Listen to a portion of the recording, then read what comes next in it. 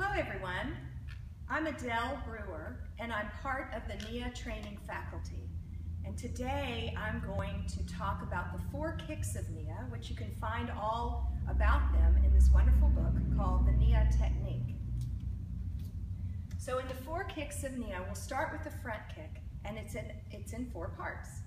It's 1, 2, 3, and 4. The energy is coming from underneath and behind, and you keep your joints spring-loaded when you do this. Also drawing the energy into the belly that protects the spine with sound.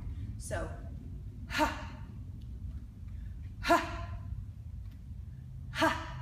And the side kick, ha, is very similar, except that the toes are pointed forward, which helps to condition the side of the legs and also the buttocks. So again, 1, 2, notice I'm watching where the energy is going. 1, 2, 3, and 4. It happens in 4 parts, but it also can be very quick.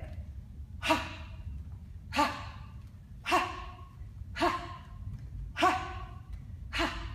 And then a back kick is, again, similar. It's in 4 parts with a lifting, a pushing back through the heel, a lifting, and then resting on the earth. Lifting,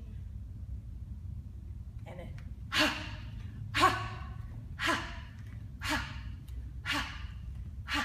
And then the 4th kick is actually called a knee sweep. And all of these come from the martial arts, and specifically Taekwondo.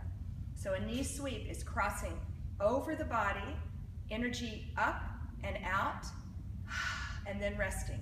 And it's as if you're stepping over something, like a puddle of water. But it could also be a big box, and you can make it bigger. This is where the creative, the art comes in to play with the knee sweep. It can also be done with a straight leg. So the energy is lifting up and out. The 4 kicks of Nia: front kick, side kick, back kick, and knee sweep. Enjoy.